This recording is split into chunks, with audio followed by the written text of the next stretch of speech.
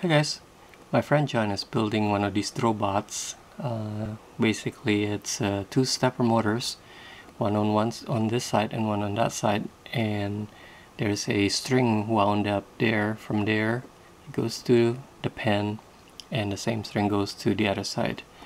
And by changing the ratio of the stepper motor spinning, the program can control where the pen moves.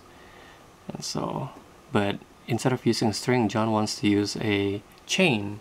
So he asked me to 3D print a chain, a pulley, sorry. And I think it worked out pretty well. There are plenty of them on the internet, on Thingiverse, but they're too big for this tiny chain that John has.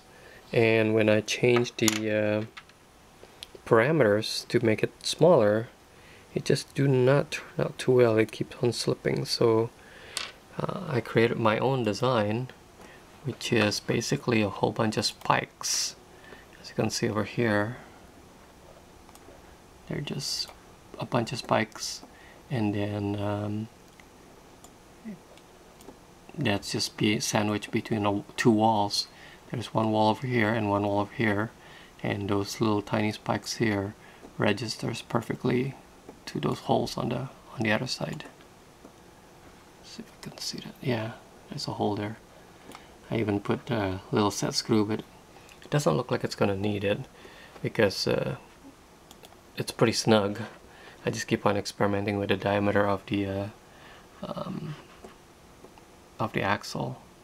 So I'm about ready to print some more, and I think it worked out pretty well. Thanks for watching. Thanks for letting me play with this, John. See ya.